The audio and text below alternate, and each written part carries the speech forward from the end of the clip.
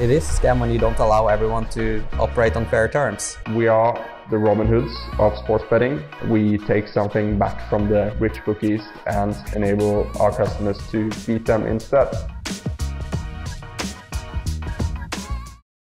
G'day everyone, welcome to episode 35 of the Trademate Sports Betting Podcast. Got another preview here of Game Week 38, the penultimate game week of the EPL, and bloody hell, it is an exciting one. As always, or for the second time maybe, joined by both George Gamble and Harout. We'll say g'day to George first. How are you, mate? I'm doing well. First thing in the morning here in the UK, and it's a good one. So looking forward to this one.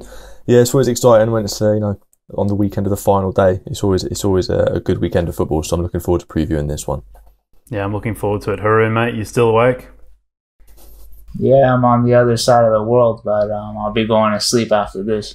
So it's the opposite time of the day for me. Yeah, I'll tell you what, we're working hard to get some content out there for you guys, so you better be appreciative. But anyway, we'll move on. Football quiz question of the week to get us kick-started.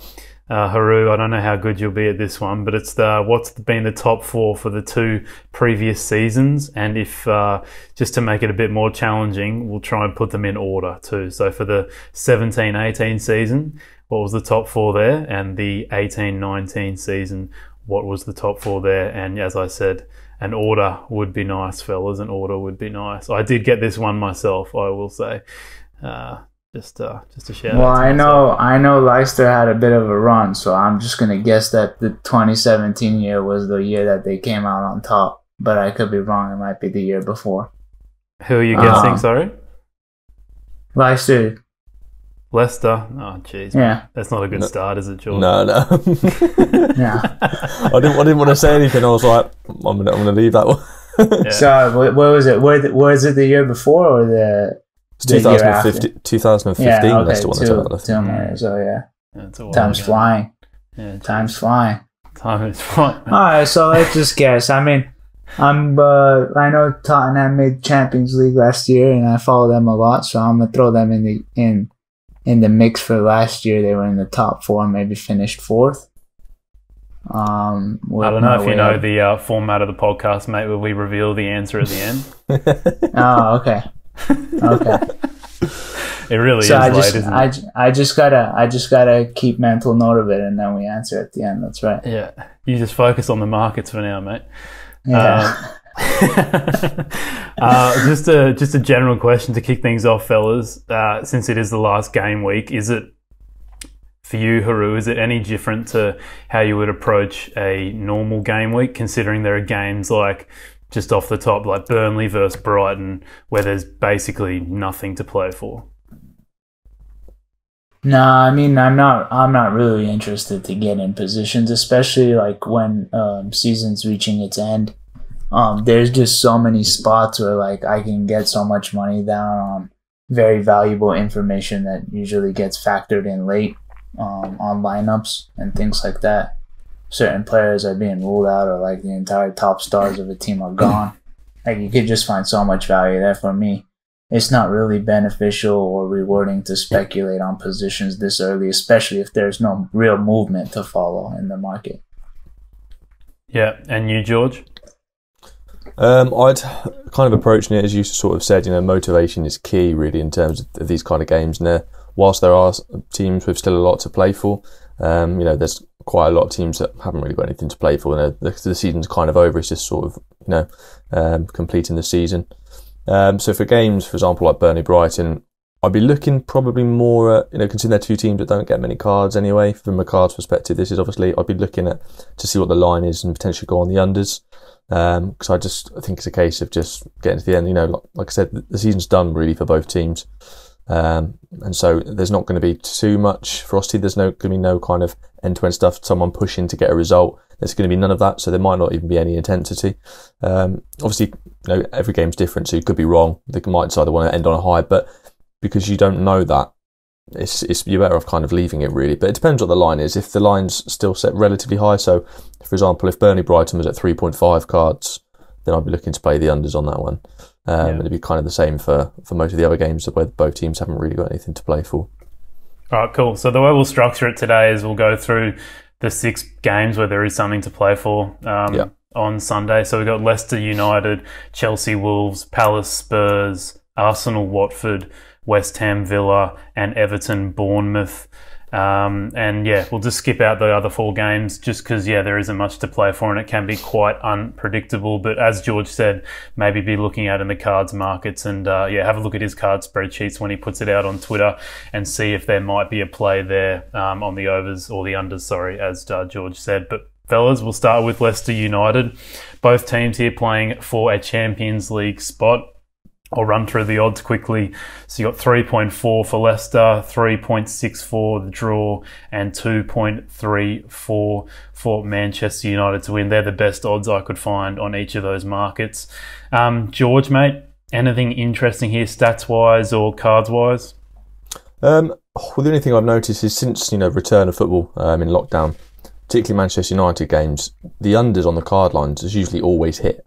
I think apart from their last game, when they picked up 3 home cards, which is the first time they've picked any amount of cards in terms of that number since lockdown started, it's usually been 1 maximum. And given Leicester, they're the second best disciplined side in the league, only beaten by Liverpool in that one.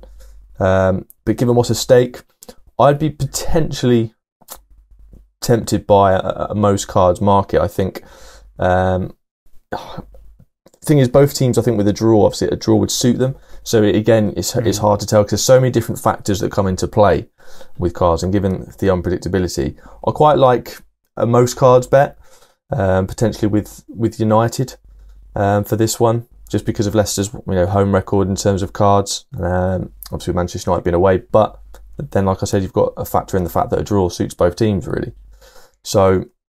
Well, it definitely suits United, doesn't it? Because if they get the draw, then they're definitely in. Whereas if City get the draw and Chelsea win, then it doesn't really suit them at all. So, I had looking at this personally, I thought Leicester are not very in form at the moment. United have been a bit slow the last week, I would say. Yeah, I would say mostly down to Solskjaer just playing the same lineup every time. His players are exhausted, I would assume. Like players like Fernandes and Rashford and all them. I'd agree with you on that. If it was me personally, I don't think I'd be, although it's a game of interest in terms of both teams have something to play for, there's nothing kind of assuredly, there's too many different factors in play for me to be like, right, this is a bet that I'm quite sure of and this is what I'd go on. There's too many different factors for me. It's going to be an interesting one to watch, but again, Leicester, they usually don't pick up hardly any cards at home usually, but with Manchester United coming in, with it being the final game of the season, with there still a lot riding on it, that could change, so it could go completely against the stats. So I think this one would be a viewing one for me. There might have been in-play selection, possibly, but I'd kind of want to see how things are panning out elsewhere for them, really. Yeah, well, it's definitely probably the game of the round. It's very, very exciting that you've got down to the end of the EPL season. Oh, definitely. You've gotten a situation where you've got 2 teams, winner takes all kind of situation. Harout, mate, markets wise, what are you seeing? Just a tiny bit of some support on Leicester. When it first opened up at the exchanges, but because both teams have something to play for, I feel like there's going to be a lot less volatility in the line because the teams are going to come out with their strongest rosters to probably play this game. So it's not going to really see volatility in the line, and I think that the pricing that's both set on the total and also the goal lines for both teams is pretty efficient. There hasn't been any hard hitting since the release of the line. I know Pinnacle came out a few hours ago, maybe 12 to 24 hours ago on all these EPL matches, and on this match particularly, we haven't seen any type of sharp movement so far. So as of how it stands right now, there's nothing really I'm looking at to play on this match. So you're saying there's more likely to be volatility come maybe a couple of hours before kickoff, or when the lineups come out, like in a game maybe like Palace Spurs or Arsenal Watford, where only one team has something to play for. Yeah, exactly. Even like a Norwich Manchester, you really don't know what you're gonna get. Not all the variables are exposed, whereas opposed to a game like this Manchester United matchup against Leicester, you're not going to really get too much volatility because a lot more variables are already plugged into play. Yeah, that makes complete sense, mate. Do you have any idea where you think the money will go? I mean, to be honest with you, because both teams are going to play, we have a low projected total. I mean, that's usually correlated with the double chance. So, I mean, it's hard to say that any money, especially the way that Man United has been playing, that they'd get any support here after their performance against West Ham. Okay. All right. Very interesting stuff, fellas. Another big game, Chelsea versus Wolves. Chelsea playing for a Champions League spot, Wolves for a Europa spot. And the fact that, so you've got Wolves and Tottenham, who if they win, they'll qualify for Europa. But whoever finishes in 7th out of those two teams might not qualify if Arsenal win the FA Cup. So there's still a lot to play for those two teams. They'll both... they both really need a win to actually certify their spot. Odds at the moment, best odds are 1.91 for Chelsea, 3.9 draw, 4.55 for a Wolves victory. Georgie, what do you reckon, mate? I think those odds, they do reflect kind of the statistics, really. Because I was doing obviously a bit of research before. Chelsea have scored in 7 out of 8 games at home to sides, obviously in the top half this season. And interestingly as well, Chelsea are unbeaten in all 5 home Premier League games they've had against Wolves. Interesting fact as well is Wolves could become only the 4th EPL side ever to have no English goal scorers throughout the entire season, which is quite an interesting one. Obviously, except own goals, which obviously you can't count. The other ones obviously being, I think it was Arsenal, Stoke and Fulham. But yeah, with this one, I can only see... I see Chelsea coming out winners in this one. I think Wolves have been fantastic, but given how Chelsea are kind of playing, obviously we saw midweek in their game against Liverpool, they've still got goals in them, quite a lot of goals. Obviously Giroud being very hot in form. I think they'll come away with winners in this one against Wolves, but like you said, obviously if Chelsea beat Arsenal in the FA Cup, obviously that Europa spot's up for grabs, but I see Wolves leave themselves a bit exposed potentially at the back, just simply for the pace on that Chelsea side. I see Chelsea coming out, so like I said, it reflects in the odds. I think Chelsea will win this one. In terms of cards, again, it's very, very unpredictable with this one. That sometimes, these teams are they're not consistent in either not picking up any cards or, they'll have one game they might pick up 1 or none, next game they pick up 4 or 5. It's very unpredictable. So for this one, I think I'd be tempted to play an under again, if I'm perfectly honest with these two, or Wolves to get 2 or more cards, because when Wolves are playing away from home against sides, obviously, in the top half or top 6, it's over 50% of their games that they pick them up in, so it'd be a more statistical play on that one. And obviously, I think they'll be facing wave after wave of Chelsea attacks, so the players in the middle, such as, if Dendoncker starts or Neves there, Moutinho even, they can often get niggly fouls, and I think they'll be committing a lot of them against Chelsea, just given the way that I expect the game to go. So I think if that was my play, it'd be probably on Wolves cards and even a Chelsea win. Okay, very interesting stuff there, mate. It's another game here, Haru, where both teams are most likely going to put out their best lineup, so less volatility, as you said. Happy to make a play here early? Possibly, yeah. If I had to pick between this and the Man United game, I'd definitely lean more towards this one.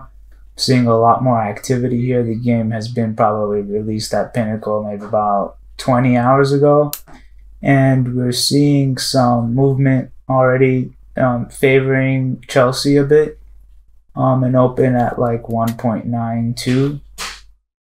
But we've seen areas in the line history that show us that it could peak at 1.8. It's come back down a little bit, but when you're seeing the offsets in the line history, you're seeing that there's a little bit more of a push on Chelsea than there is towards Wolverhampton. So I feel like that money can offset any support that Wolverhampton would get. But like I said, it's always gonna that last bit of information that comes in right before match can always alter the true probabilities of a match. But on early support, seeing it go towards Chelsea, so I kind of agree with what George was saying on his read on the Chelsea side. Yeah, it's a very interesting battle, isn't it? Because you've got Chelsea who have been, I mean, they're a very good attacking side, as you can see. Has probably seen some of the highlights from Pulisic in the last game against Liverpool. They scored 3 goals against Liverpool. Wolves are a very good defensive side. So it will be interesting to see kind of how that battle plays out. Fellas, we'll move on. Palace versus Spurs.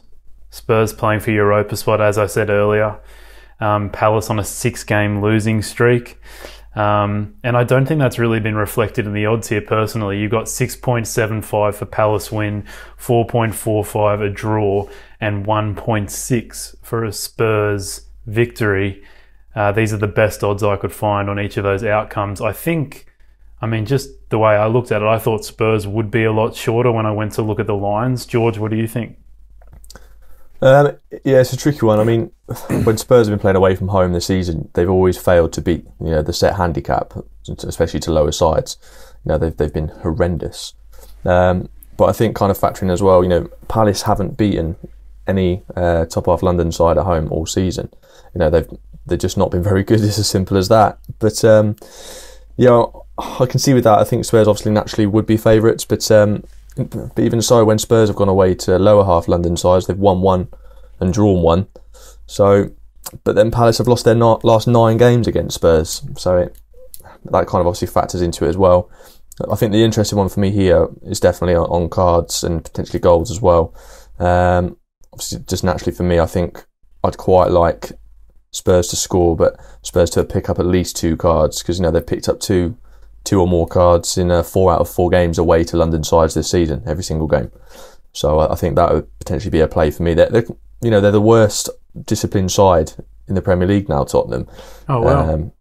So I do fancy them to pick up a couple of cards in this one, because Palace are the second most fouled team in the league as well, and obviously with Spurs gunning for a win, I can see that kind of coming into play, because I can imagine Palace will hit Spurs on the counter. They'll let Spurs have a lot of the ball, simply because even so for them going head to head with Spurs, it's just asking for kind of trouble really to get hit on the counter. And Harry Kane appears to be coming back into some form. Obviously he was excellent in his last game against Leicester. For me, I think the play would be either, looking at the stats, I'd probably say Spurs score and Spurs over 1 card, so to get 20 plus booking points for them as well, seeing what the price is with that. But I expect to see some goals in this one as well. Haru, the way I look at it is you're definitely going to get the best Spurs outfit placed on the team sheet.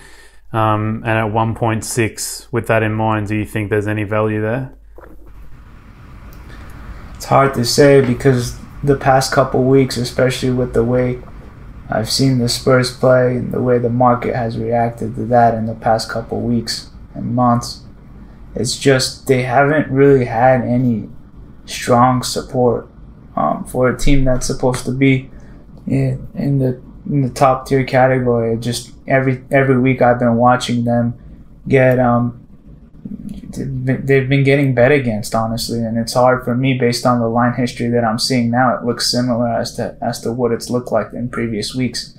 You just don't really have consistency on their direction. Like, they open 1.95, they go like maybe 1 or 2 cents, and then they drop right back down. It's very volatile, and I'm just not really seeing any support. So in terms of like getting on the early value, I'm not sure if we'll see it, because even if they play their best roster out there, it's just the upside and the value of the line. I don't know if I'll see it there. It's really interesting, because just from my naked eye when I first saw this, you look at it from the perspective of Palace have got nothing to play for, and they're on a 6-game losing streak, and it's not like they've been losing closely. Most of their losses have been quite big. And then you've got Spurs, who, off the top of my head, are coming off a couple of wins. And they've got all to play for when it comes to this. So it's very interesting. Mm-hmm. Yeah, but I guess that does play a factor. But when it comes to me, like, using my analysis on a way a market's going to move, the line history tells me a lot. And especially if I can compare it to another set of line histories from similar teams or the same exact teams that have moved in similar ways in the previous games, it's kind of easy to gauge that unless, a big big piece of information is factored in later on, then it obviously affects the outcome. But generally, when we see certain line history patterns, it replicates itself over the following games as well. Yeah, no, great insight, mate. All right, we'll move on to the relegation battle now. So you've got 3 games where you've got Norwich. They've been relegated for a couple of weeks now, or at least confirmed to be relegated. And then the battle between Aston Villa, Watford and Bournemouth. 2 of those teams are going down this season. You've got Villa on 34 points, Watford 34 points, Bournemouth 31 points. So it looks like they're a lot more likely to go down than the other 2 teams. But if you look at their goals differential, Aston Villa on minus 26 and Watford and Bournemouth both on minus 27. So you could have a case if Aston Villa and Watford both lose, Bournemouth beat Everton, that they will be the team that goes up on goal difference. So it's a very, very interesting scenario that could play out on the final day. We'll kick it off with Arsenal versus Watford. Prices here are 2.01 for Arsenal to win, Watford, a draw at 4.01 and Watford to win at 3.94. They are the best odds I could find. George, what do you reckon in this game, mate? Yeah, well, I mean, obviously just part of it in terms of the relegate. I think that's sometimes the most exciting part of it, as opposed to what's going on at the top end. The relegation battle is often much more fun. But for here, I can't believe the price of Arsenal. Like, those odds are ridiculous considering the stats. I fancy them to beat Watford. To put a couple past them, I expect the distance to be quite a bit. Watford have lost 3 and drawn 1 away to all London sides this season. In fact, it's an aggregate of 8 goals to 2. So they don't fare well when they've got to travel to other teams in the capital. And Arsenal have won 5 out of 6 versus Watford at home, and they've kept a clean sheet in all of those. So, given the kind of state of Watford at the moment, sacking Nigel Pearson with 2 games to go, which is just an outrageous move. Like, I won't get my head around that one. I can't see anything but an Arsenal win here, so that price really does surprise me, and I think I might be having a bit of a go on that. As well as that, Arsenal have scored in 9 out of 9 home games against sides in the bottom half, whilst Watford have conceded 9 out of 9 away to the top half. So it just kind of everything just screams Arsenal goals, really. And I don't see Watford getting anything out of the game. So I think, for me, particularly with that price, the value would be Arsenal outright. So maybe see what the handicap is. If it's a -1, potentially get on that as well, because I just see them outscoring Watford by a fair few goals. I think Watford will ship a few against Arsenal. If I had to guess, maybe the odds compilers are looking at the fact that Arsenal just had a terrible performance against Villa, but maybe they haven't factored in that the team that Arsenal played was like a mix between their A and B team, I would say. So the likes of Bellerin will come back in. They'll bring in their full their back 3 with Tierney back in there. They might play Saka on the left wing, maybe. The front 3 was all over the place against Villa. You basically had 3 strikers playing in a front 3. So there was no creativity there. Xhaka coming back in to start will be massive too. So you can factor these things in, but Arsenal this is just a game where you would think they would be thinking, let's just put in a good performance so we're ready to go for the FA Cup on the next weekend. But Watford do have all to play for. Markets, Harout? Yeah, in line with what George said, there is, out of all the games we've recapped so far, there's good support on the total here. They're hitting the overs a little bit, and I could debate the way it's moving is kind of unidirectional, so we're not seeing much resistance. The market hasn't been open for very long, and we're already seeing a one-directional push towards the over. So I'm liking what I'm seeing here. I think the sharps, or the market in general, likes some goals being scored in this one. So if I were to bet on anything early here, probably be to get a position on the over in this game. Harout, when you talk about getting on or following the sharp money, how can you distinguish between what's sharp money and what's, I mean, most of the time if you are betting with, Pinnacle or on the sharp markets, you've probably got half an idea about what you're doing, but is there a way to distinguish between sharp and, I don't know what the best way to put it, dumb money is? Yeah, well, you kind of, when you pull up a line history, one thing that I really value a lot when I'm analyzing it is the resistance. Usually when we see, one side getting hit and then coming back down, that generally doesn't really show us any type of money coming in on one direction. There's usually conflicting opinions there, so that can be a lot of square money being offset by sharp money.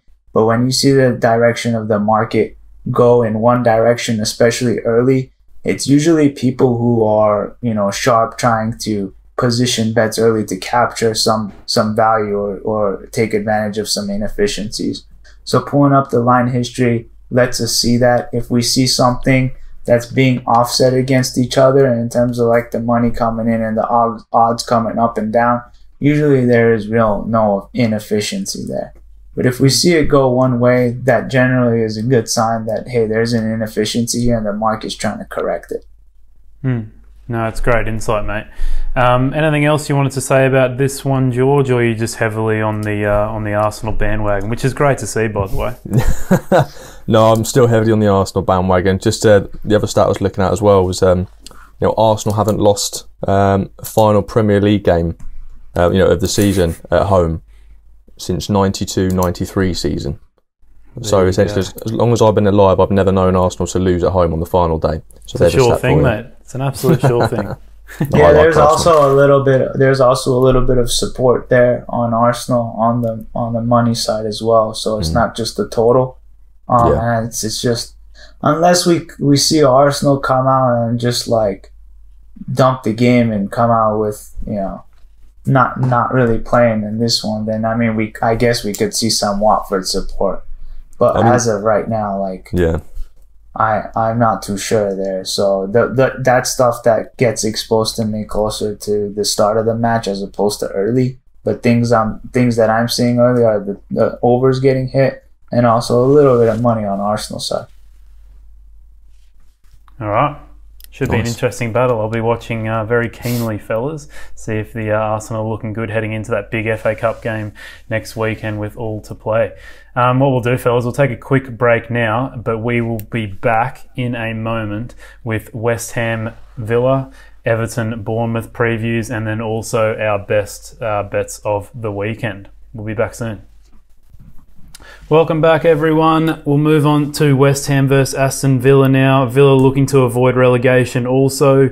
Nothing too interesting here in terms of the odds. It's all very straightforward. 3.2 for West Ham, 3.82 for the draw, and 2.38 for Villa. They're the best odds available as of Friday morning. George, mate, what do you reckon? Well, purely just looking at odds, I quite like just for a value bet on West Ham. I mean, funny enough, I've got one of my best friends is a Villa fan, and it's been hilarious all season, just talking to him about that. But I don't think anyone's going to have a great escape in terms of picking up a result. I think it's going to come down to goal difference, and I think it's who can lose by the least, and I think that's who will stay up. So that's why I think I've got Villa for favourites to beat the drop. But I don't see them winning. Away at West Ham, particularly as West Ham have scored in all of their home games against fellow sides in the bottom half, whilst Villa have conceded in all their away games against sides in the bottom half as well. And Villa just need to better Watford's result, really. I think I'm right in saying that. So, but the fact they've only won 2 away games all season, and the last one was back in January against Burnley. They've not won away to West Ham since 2011. As well as that, the Hammers are unbeaten in their last 4 home games against Villa. That's with 2 wins and 2 draws. Plus Villa have failed to score in 5 out of 7 Premier League meetings with West Ham. So, 3 of those finished 0-0. So I don't see there being many goals in this one. But I think if I was to say who would score, I think it'll be West Ham. I think Mikel Antonio is in form. I think I saw somewhere, it's great, the fact that the best rated striker in the league from Who Scored It was from a West Ham fan. He said, "Is our original right back?" Because obviously they used to play Antonio at right back, and he's been out and out, probably the best rated striker in the Premier League recently. Yeah, I think he scored the most goals, or he's tied with the most goals with Sterling since the restart. Yeah, I think those. I can't remember who it was against now when he scored those 4 goals in one game. I think that might help slightly, padded the stats a bit, but but yeah, no, I don't see Villa losing here. I just think they need to don't lose by too many. So they just got to hope that Arsenal can do them a favour and put a few past Watford for them. But yeah, I think the value here, just from those odds, I'm very surprised to see Villa as such big favourites in terms of the difference of the price. But yeah, the value is probably with West Ham, given the statistics. But the other market I quite like when it opens will be to see the free kick markets. Villa, most fouled side in the league, regularly pick up 17 free kicks a game, which is quite a high number. So it'll be interesting to see what the line is for that. But yeah, in terms of cards, obviously teams pick up a lot of fouls against Villa. It's quite difficult because West Ham, they've only picked up 2 or more cards in 3 out of 8 home games against teams in the bottom half. So it's quite difficult. There's a lot of variance to be had in that as well. So I think from a cards perspective, I'd be tempted to leave this one. But no, in terms of value, West Ham double chance. It'd be interesting to see kind of what that price is if I had to kind of look at that, because I think it'll be a low scoring game again. But I think if there is a goal, it'll be going in West Ham's way. So with that price, a double chance could also offer good value. Yep, and I mean that's similar to you. I looked at that price for Aston Villa and I thought I wouldn't touch it. That was the only real big conclusion I came out of. But it's hard to touch West Ham also because they don't have too much to play for. But Harout 3.2 for West Ham, best odds I could find. Is there any money for West Ham at the moment? Yeah, there is a little bit actually. The even the double chances has seen some support. It opened at, I'll just say American. It opened at minus 140, and now it's out to minus 150. So I mean, not massive amount of money there, but I feel like there has been a little bit of an inefficiency captured by some West Ham backers. There is just not anything for Villa, like in terms of like the initial bets that have been matched in the marketplace. I'm not seeing anything on Villa at all, and I guess that supports a lot of George's reasonings.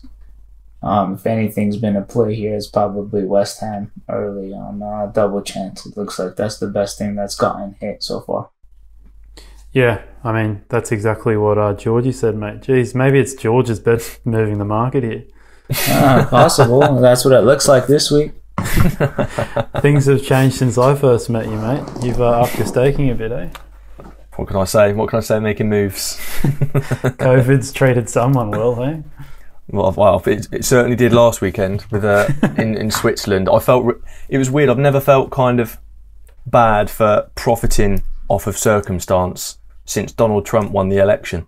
I won on the exchanges on that, but also COVID absolutely ravaging Zurich. And I think I put one out for young boys to score 4+ and 5+ goals.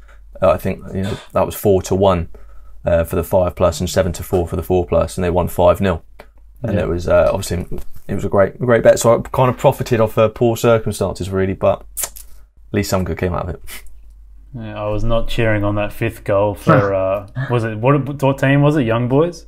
Young boys against FC Zurich away. Yeah, I think I had 70 euros or something on under 4.5 goals. So that 5th goal was a real kick in the kicking where you don't want to be kicked, basically. Top scorer Ensame ruined you. That's all right. I've still bet the closing line, but no, well, that's good. It's betting, eh? Certainly is. Everton Bournemouth.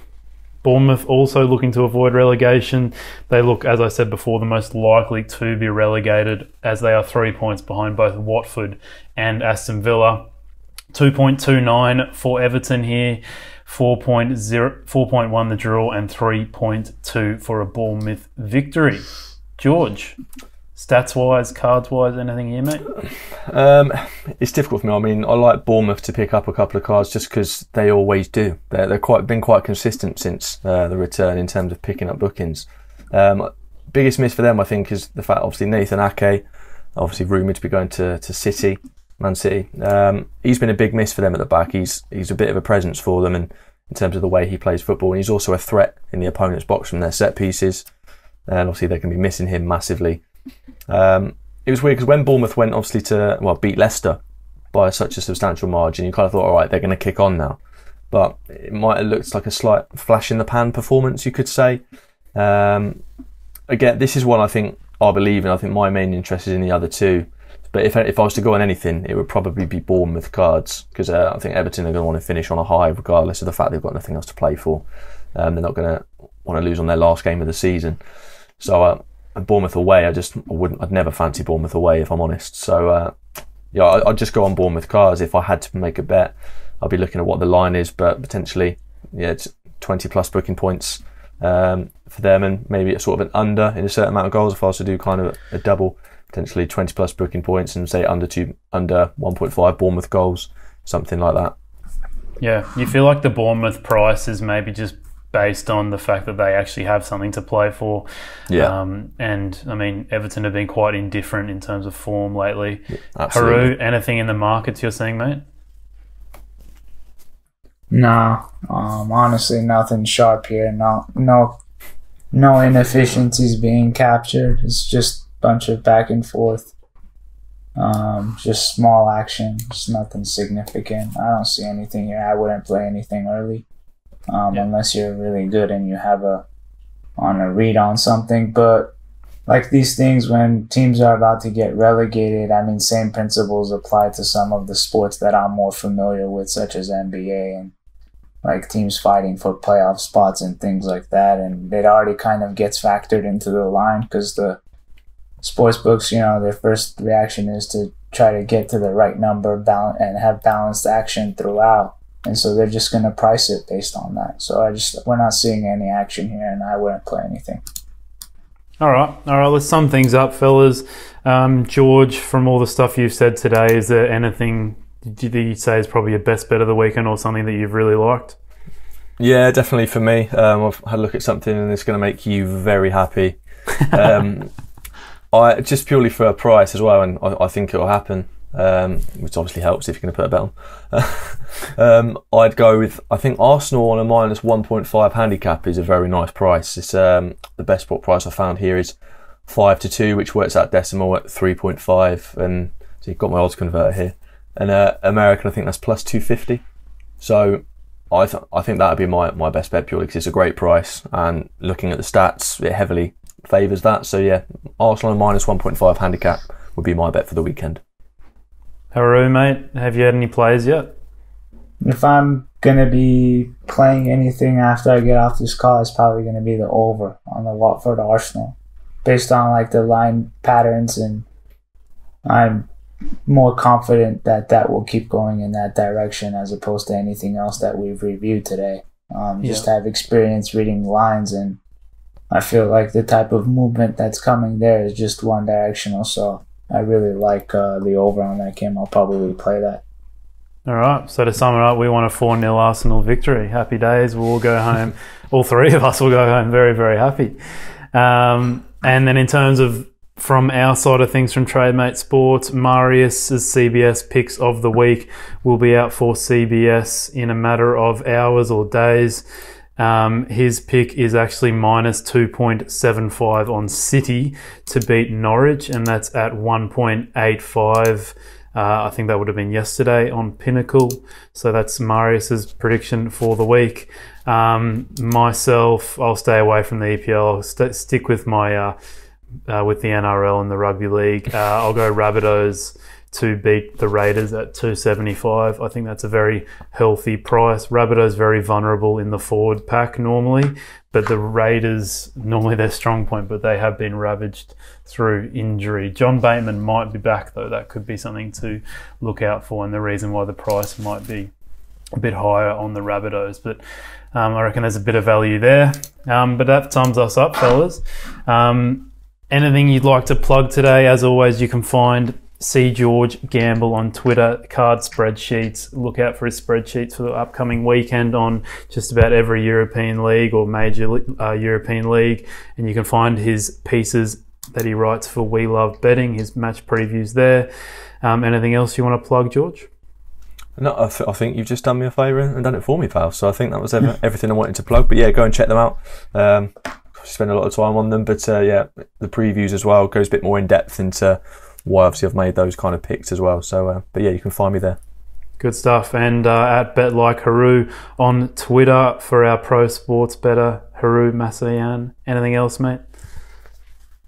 No, let's just get through that quiz. I want to see if I could crack it this time. All right, you can go first, mate. Top 4 for the previous 2 seasons in order.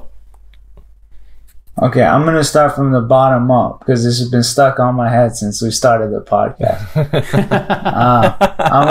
I know I could plug Tottenham in the fourth seat for last year. Last year? Who'd you say, sorry? The Spurs. Yep, correct. Man City also not finished first, but second and third I'm just going to have to take a wild guess. Second, Chelsea, maybe Liverpool. I'll just go Chelsea, Liverpool. Yeah, right. You got the top 4 teams right, but not in order. Do you want to give us the right order, George? So the right order: Man City obviously won the title in an enthralling title race with Liverpool, who finished second, just a point behind. Don't ever forget that. And then you had Chelsea. Then it was Tottenham. Yeah, and then George, do you want to have a guess at the 17-18 season? So this is the hard one. Obviously, City won it again. So, you know, the first of their double back-to-back. And then I believe it was Manchester United who finished second at the time. The demise. Yeah, the demise indeed. And then third was a tricky one for me because I think Liverpool finished 4th that season. But I'm pretty sure it was Chelsea or Spurs, but well, no, because then Spurs played Liverpool in the following season. It was the Champions League final, wasn't it? So it'd have to be Spurs. So it'd be City, United, Spurs, Liverpool. You agree with that, Harout? No, I mean, his opinion's better than mine, so I'll just agree it's a better route to go. So I better be right now. I'm right too. Yeah, no, you're right, George. You're on fire, mate. You're on fire as always. The quizmaster himself. Even when I take out the multiple choice options, you still get it right. If Alex ever does a quiz, it's C. Yeah, exactly. All right, fellas, well done again. Terrific stuff from you both. So jump on Twitter and follow both of them. But other than that, thanks for listening, everyone. Make sure you do a quick rate and review of the podcast and subscribe to us wherever you listen to your podcasts. And as always, start a free trial of Trademate Sports. Implement some of the strategies we talked about today, especially the value betting ones, and start your value betting journey. Fellas, thanks as always. Thank you for having me. Thank you.